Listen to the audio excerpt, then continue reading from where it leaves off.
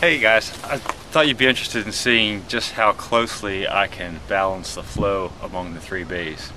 Now, the center bay is the backpass collector, and that has a high pressure drop. So I've got its vent at the bottom all the way open.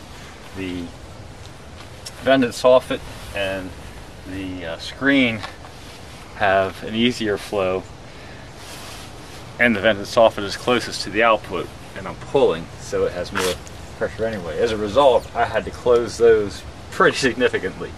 But the good news is I can adjust the flow and get these very closely. For example, I'm going to change bay 1 here a little bit, and you'll be able to see right now they're within just a couple hundredths of a volt of each other. Let's see, bay 3 is reading about 1.91, bay 2 about 1.934, and bay 3 1.967. So if I open bay 1 up, you can see the voltage ramping up. Now it's all the way open, and see it's up to 3.1 volts, and that dropped bays 2 and 3 down to, well, they're both very comparable, 1.56, 1.56.